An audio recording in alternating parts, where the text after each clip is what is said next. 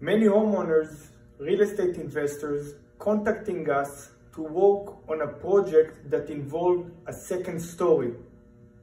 They are surprised when we're trying to scale down the scope of work, avoiding a second story and go with a first floor addition extension in the front or in the back. They are very surprised because at the end of the day, the bigger the scope of work, the more profit we make. But I must be as loyal as possible to my clients, even if I'm putting myself in a risk that we're not gonna get the job. Because at the end of the day, resale value is extremely important and cost of construction is extremely important for our clients.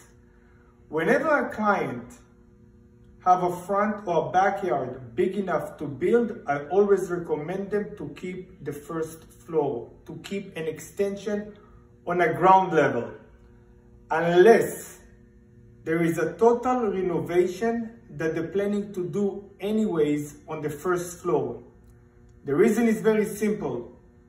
When you're building a second floor, you're demolishing many parts of the first floor.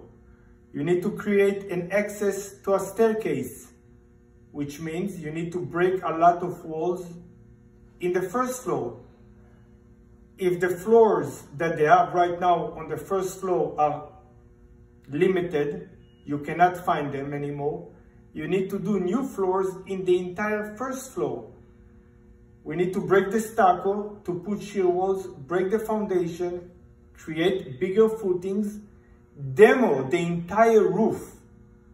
So as you can see, to build a second floor gonna cost way more money than to build the same size on the front or on the back on the ground.